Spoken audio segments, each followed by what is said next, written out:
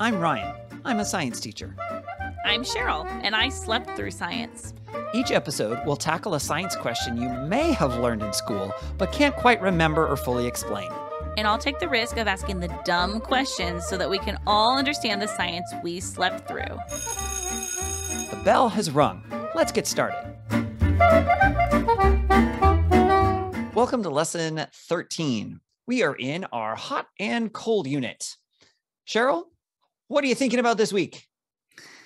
Well, Ryan, I was thinking about just other, sometimes in life people start making statements about things and you're like, I don't think that that's true, but I don't necessarily know what is true. But then they say it with such confidence that you're like, I don't think you're right. And I don't know exactly how to tell you that you're not right. And so one of those for me was a number of years ago. And I have heard more than one person say this. Okay. Here's the phrase. Okay, the phrase. Alcohol doesn't freeze. Okay. Alcohol doesn't freeze. And it's always the same context. And you are not a drinker. So I don't think you are necessarily going to know this, but there are people who store vodka in their freezer. Yeah, my dad does. Okay, great. Yeah. So I think it's a thing to make it last longer. I don't myself. I'm also more of a whiskey person. I don't know if this applies to whiskey or not. And they say they store it in there. Obviously it's to last longer. And they say, yeah, because alcohol doesn't freeze. And it drives me crazy.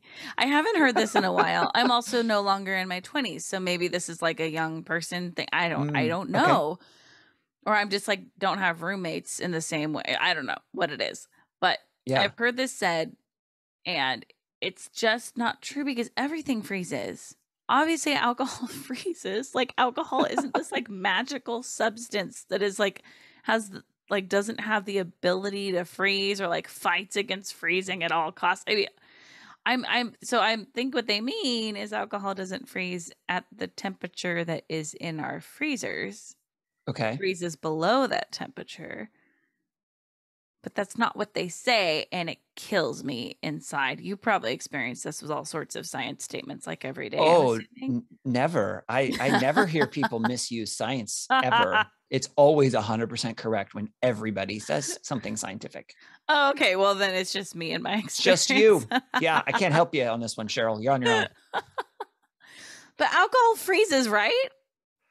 Well, let's move into the pre-assessment here. Okay. So what makes you say that? You said that everything freezes. Why do you say that? What do you base that on? Well, we talked about how my desk is frozen in a previous episode. Everything is frozen because or not everything is frozen. Everything is capable of freezing. Just any substance can turn into solid form at a certain temperature. Alcohol isn't above that. I don't know. So I think it freezes because it's a liquid. So obviously at room temperature or freezer temperature, it is still in liquid form. Okay. But if it got cold enough, it would freeze. It's just not the same as water freezing. Not the same temperature that water freezes at. Okay. Do you know what temperature water freezes at? I'm going to say 32 degrees Fahrenheit, 0 Celsius.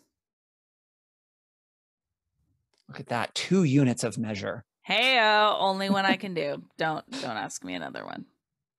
No? Well, 100 Celsius is 240 Fahrenheit?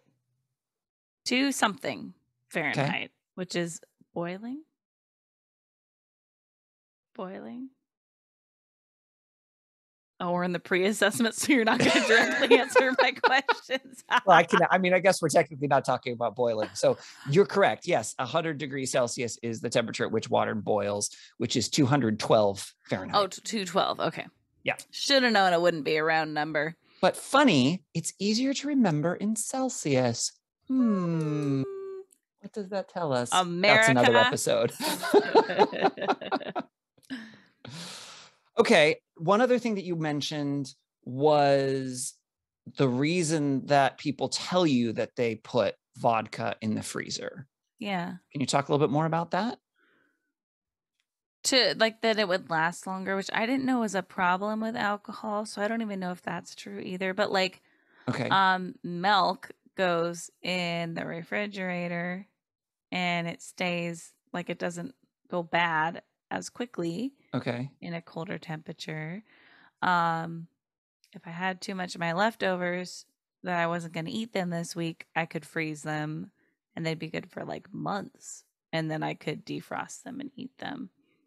So obviously, like temperature does have a big impact on keeping things from like going bad. Okay. I don't know how you would make alcohol go bad. I know how to make wine go bad. I'm assuming is if you store it in like a really warm space, or probably beer too. But like, I didn't think that really affected vodka Okay. in the same way because it's vodka. Like it, I Okay. don't know. It feels different to me. So here's another question. Again, you may not know because you're not someone who's done this, Yeah. but you mentioned beer and wine. Did anyone ever talk about putting beer and wine in the freezer? No. And why not? Well, beer is carbonated, Okay. and I'm pretty sure beer would freeze at the same. Beer is like, I don't know if it's the same as water. I feel like it would be a more similar temperature to water freezing Why? because it's made from water, but vodka is made from water. So now I'm like, that can't be the reason. But also, like it being carbonated, I would not put a closed beer bottle in my freezer because it would expand and explode. And that would be a problem. Like people do put champagne in the freezer to quickly cool it. They'll like get a towel wet and wrap it around the champagne bottle and put it in the freezer for like 10 to 15 minutes. And you got to really watch that thing because otherwise it's going to explode in your freezer because it's going to expand when it freezes. Okay. And then that's going to be a big mess. Okay. And wine, I don't know. That's like grape juice. Doesn't that freeze the same? I don't know. But isn't it the alcohol? Now I'm not sure. But people do not talk about putting beer or wine in the freezer. I think it's been like a vodka thing. Yeah. Okay. And based on my research, I think you're right. Okay. That's typically, at least from what I've seen, again, I don't drink. So yeah, I don't put any of it in the freezer or the refrigerator or on my counter. So I don't put it anywhere because I don't like it. But that's what my understanding is. Yeah, it tends to be vodka and maybe a few other things, but not generally beer and wine. Yeah. Okay. All right, Cheryl, are you ready for some learning? Yep. Okay. First thing is your intuition is correct. Yay! I had a college, my chemistry professor in college, and he talked about your inner scientist. And he said that everybody has an inner scientist, and our inner scientist isn't always right, but oftentimes it is. And so kind of trust your inner scientist. Oh my gosh. It's like Ratatouille with the little chef. Sure. It's the rat on my head under my hat that is telling me about science. Yes. That's you, Ryan. I'm the rat on your head telling you about science. Thanks, Cheryl. That's so sweet.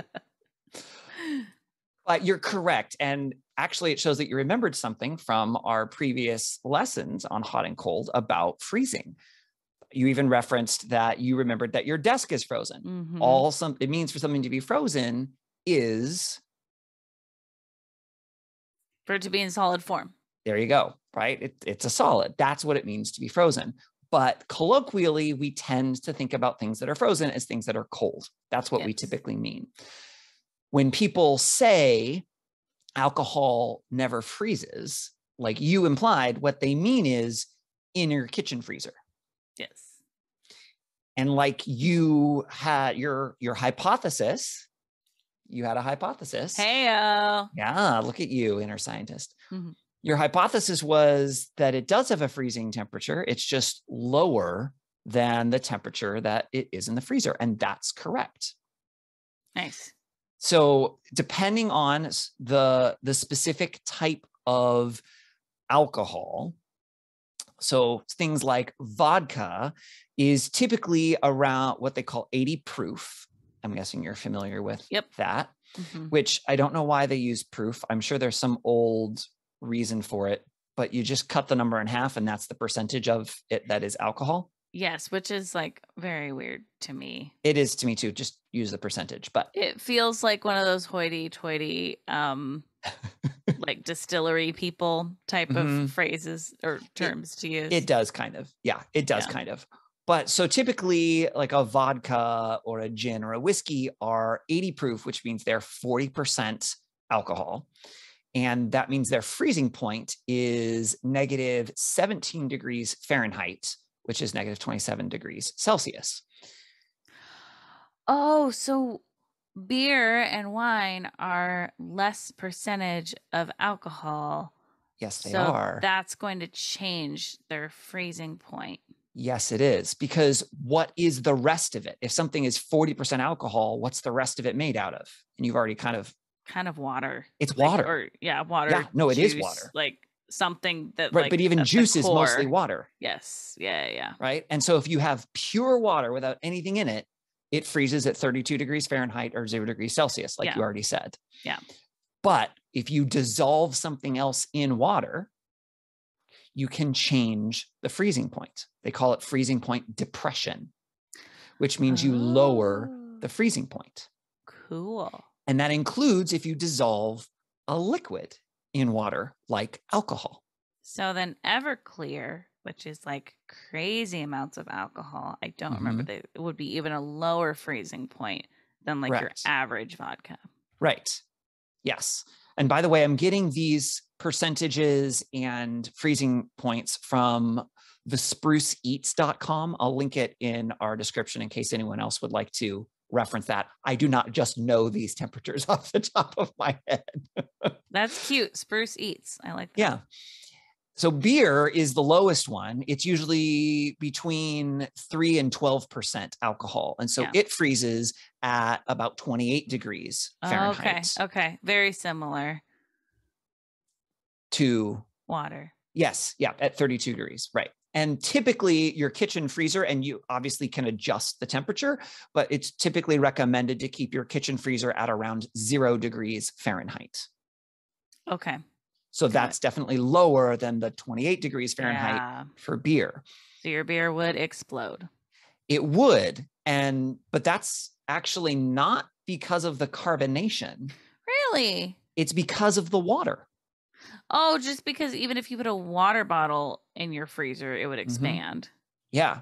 Water is amazing. I love water. There's really cool things. We've already talked about some of the cool things with water. Remember, I have my fun little water molecule models that you love. Popcorn. Looking at the popcorn. Yeah.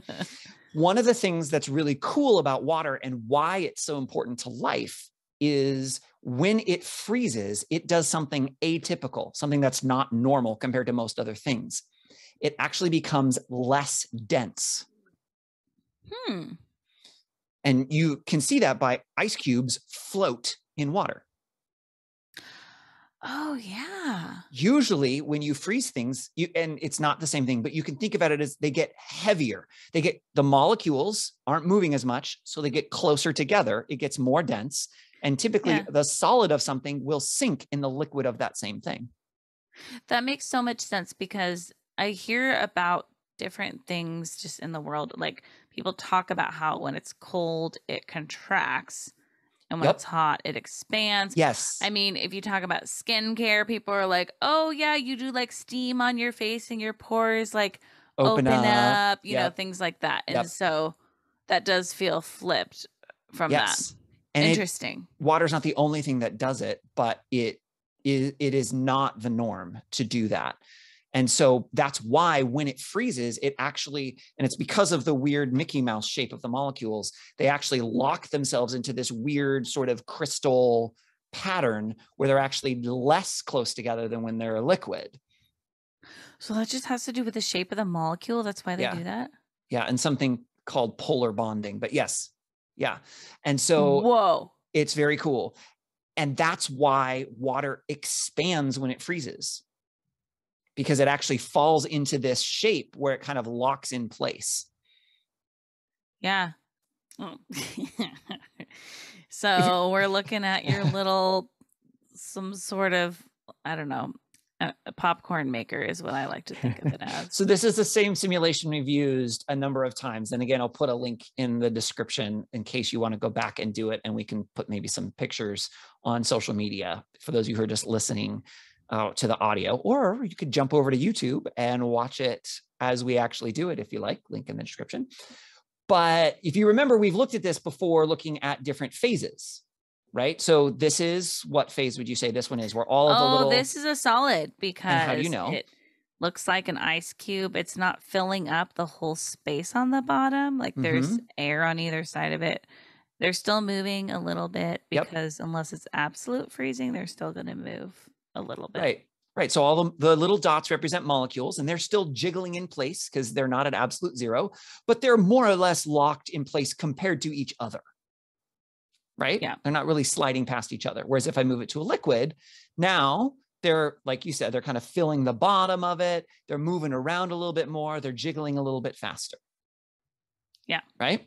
But if I change this from just, and technically I think this is supposed to be neon, it doesn't really matter. But if I make it water, now you get to see the fun little shapes that you love so much, like spinning around. But watch what happens as we move it back into a solid. Whoa. So do you see how they actually, there's all these open spaces between some of the molecules? And it's not a magic pattern. It's not like an exact pattern, like a crystalline structure per se, but they are definitely like pushing against each other in some very unique ways, different to what you saw with the neon ones where they were just single dots. It looks like they're little magnets and they don't want to get too close to each other. And that's actually kind of what they are. Oh, cool. It's not technically a magnet, but it's a similar thing with electromagnetism. So yeah, so that's what's happening on the molecular scale is, and again, if I heat it up here and we can get it to melt, you'll notice they actually come back together again and then get closer. Right? So now they're closer and spinning around. Whereas when I make it colder, eventually it'll get to a place and then they're going to just start, and then they'll kind of like lock into place there and they actually expand and get bigger. Oh my gosh. They look like very precarious acrobats. I'm a little worried for them. Yep. Whereas if I go back and we do the same thing here with, in this case, it's neon, but something that isn't water, typically when I, go to melt it and add the heat, right? It actually is taking up, when that looks more like a gas, but fine. That actually looks exactly like a gas, but ignore me, right? And if I go and try and pull it back into a solid, they just get closer together. They don't actually like a little honeycomb. Yeah. So they don't actually go into that weird additional shape. So it's unique to water that it does that. And that's why things expand when you put them in the freezer. And tying it back to alcohol, that's why if you put something like beer, which is a really, really small percentage, I think I said 3 to 12% of it is actually alcohol, and the rest of it is water and sugars and other things. But most of it's water, it's going to behave mostly like water and snap into that shape at a much higher temperature. Interesting. So my bottle of vodka, which I don't own, but if I were a vodka drinker, yes, that I put in the freezer, it technically does have some water in it. It technically will expand a little bit, but not so much that I'm worried about like the top popping up of it. Correct, but it's not going to expand until it reaches that freezing point of water. And the freezing point of the solution, technically, because the water in it, but it's the water that's going to do that expanding, and it won't do that until it can actually freeze. And it's not going to freeze in my freezer. It's not going to freeze in your freezer because for vodka, that freezing temperature is, let me pull it back up again, negative 17 degrees Fahrenheit. Okay. Negative 17. So that's 17 degrees below the temperature that's in your freezer. Yeah. Right. So it's not ever going to freeze in your freezer. Yeah. But So you're then we're not correct. worried about it expanding. We're not worrying about it expanding. And the reason for that, and we don't need to go into a lot of details, but you can sort of think it's because the alcohol molecules are getting in between those water molecules. Kind of like we talked about with dissolving. Remember when we talked about sugar dissolving and the water kind of filled in around the glucose molecules? It's a similar sort of a thing, except now it's an alcohol molecule that prevents those water molecules from snapping into that kind of magical acrobat structure that you called it, because they're in the way. So they prevent that from happening. And that's why it can get colder before it happens. Cool. Yeah. Now, does it actually make it last longer? Yes and no. Okay. Keeping it colder can allow alcohol to last longer because alcohol has a much higher, what we call vapor pressure, than water does. And I'm not going to go into a whole lot of detail about exactly what vapor pressure is, but let me use an analogy so that you can sort of think about it. Hand sanitizer has become a big deal in the last several years. Oh, yeah. It was already a thing, but it's now, if you've never experienced it before, you've definitely experienced hand sanitizer now. One of the things about most hand sanitizers is they're alcohol-based. Mm-hmm. They have ethanol in them. And you rub them on your hands, and then they just dry off. Yeah, it evaporates, right? They evaporate. They do. Exactly. That's because alcohol has a relatively high vapor pressure, which means it can evaporate pretty quickly and easily at room temperature under normal circumstances. Much, much higher than water does. Okay. Does that make sense? Yes. So when you have something that has a higher alcohol concentration, like a vodka, and if you keep it at a warmer temperature, more of that alcohol is going to be leaving that liquid and escaping into the air. But the lid is on. But it's still, there's air inside your container. It can still leave the liquid and still be in the container.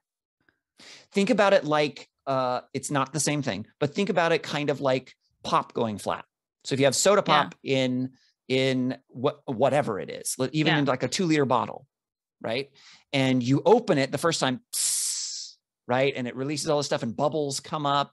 If it shook it up, then there's even more bubbles that come out or whatever, and you can close it again. But even if you leave it completely sealed, if you leave it sitting there, it won't be as bubbly after a few days. It goes flat. Yeah. That's because the carbonation, which is literally just carbon dioxide dissolved in the liquid, goes out into the air that's in the remainder of that container, even though the container is sealed. Does that make sense? Yes. Yeah. So that's a similar thing. It's not exactly the same because there's other stuff going on, but it's a similar thing where you've got the alcohol that's in it is going to evaporate more quickly than the water is in the same container. So then the alcohol, it's way less likely that the alcohol is actually going to go bad as it's not going to go bad at all. Okay. It's just that some of it will disappear. Correct. So unlike milk, you mentioned milk or food, that is to keep it from going bad, is usually to keep it from having bacteria or mold grow on it. And that has to do with you keep those things colder, things metabolize much more slowly. They grow and replicate much, much more slowly at cool temperatures. So that's why that works in general. Whereas with an alcohols kill things. Yeah. Right. You use alcohol as a disinfectant. We do that for a reason. So something that is as much alcohol as like a vodka, you can use vodka as a disinfectant. Yes. So you're not really worried about it going bad in that sense. Whereas even a wine, there's things that can happen because it is based on fermentation, which are living things. And so depending on what you do at those temperatures, you can alter that. And that is a whole range of science that there are people way smarter than me who understand all of the ins and outs of how that all works. But the vodka, that's not really it. It's pretty much you're just drinking alcohol with a little bit of water in it. Yeah. So it's more keeping that alcohol from evaporating away. Now, what I don't know is how fast does that happen? And are you actually making that big of a difference by keeping it in the freezer? And I don't know the answer to that question, but I know that scientifically, yes, you can slow that evaporation process, which would be faster with alcohol than it would be with typical water. So the more alcohol you have, the faster that process would happen. Interesting. Does that make sense? Yeah. I think, cool. I think we got all of your questions, I think. Yay, we did it. We did it. Quiz time. Oh boy. Knew it was coming though. Yeah, it's not a surprise. First question.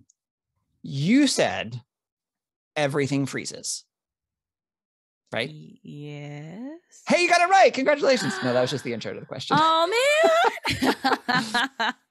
If that statement is true, that everything freezes, then why doesn't vodka freeze when you put it in the freezer? Because just because everything freezes doesn't mean that everything freezes at the same temperature. In fact, everything does not freeze at the same temperature. And my freezer is not the coldest thing on earth. What? It's Apparently not. you need My to upgrade freezer your is actually freezer. my freezer is actually not the thing that will reach absolute zero. So I'm sorry. That's true. So how does the temperature of your freezer compare to the freezing temperature of vodka? My freezer is warmer than the freezing temperature of vodka. Excellent. If that's true and you can put alcohol in the freezer, why would you not put beer in the freezer?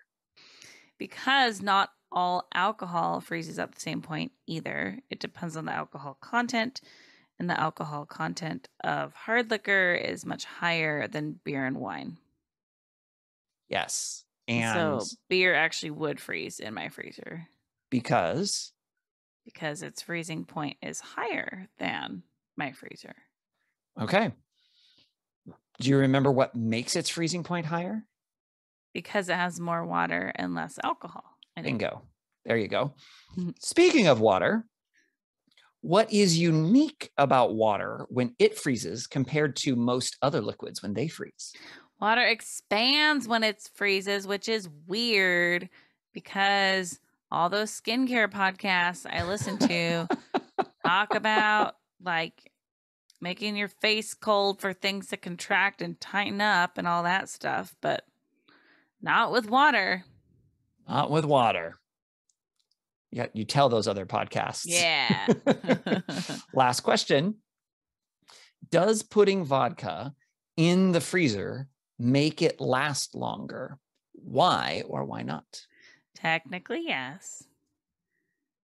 The vodka itself won't actually last longer. It's just there will be more of it for longer. So yeah, I guess like eventually at the end of time, there would be more vodka left in the bottle that's in my freezer than on my shelf because less of it would be evaporating into the air inside of the bottle. Yes. Do we care how much actually that happens with? We're not sure yet. Unsure. I do not know the answer to that question. Am I removing the steaks in my freezer to put the whiskey in my freezer? Probably not. Probably not. It's probably more important. And actually, whiskey, side note, they recommend you do not put in the freezer, even though it has a similar alcohol content to vodka. It also has other compounds in it. They call them volatiles, basically things that easily turn into gases and things, but that's what you smell. And that's what gives a lot of the aroma and the different notes, I think is what they call that in alcohol, right? For different things. And so by freezing it, you actually alter those molecules so that it actually does alter the flavor profile of your whiskey. I have never once heard someone suggest putting whiskey in the freezer. Yeah. So that I could see that. Yeah, that makes sense. You could try whiskey is better than vodka. So good job, whiskey, for having more notes and interesting things about you. Congratulations, whiskey. Apparently, the solution that we've come to for this issue is that whiskey is the winner. Yeah, I mean, yeah. That is a solution to my hypothesis. Congratulations, whiskey. You won. And with that, we are just about out of time. So pack up your stuff and get ready for my closing remarks. You can follow us on Instagram and Facebook at I Slept Through Science or on Twitter at Slept Science. If you have dumb science questions like I do, please send them to us. You can email us at isleptthroughscience@gmail.com, or you can even send us a voice memo and we'll play it on the podcast. Please rate and review our podcast to tell other people what you think about it, subscribe to make sure you don't miss an episode, and share about our podcast on social media. Thank you to Beth Reed Miller for the artwork. You can check out more of Beth's artwork at Beth Is Something. Okay, great. Thanks. Bye. The bell doesn't dismiss you. I dismiss you.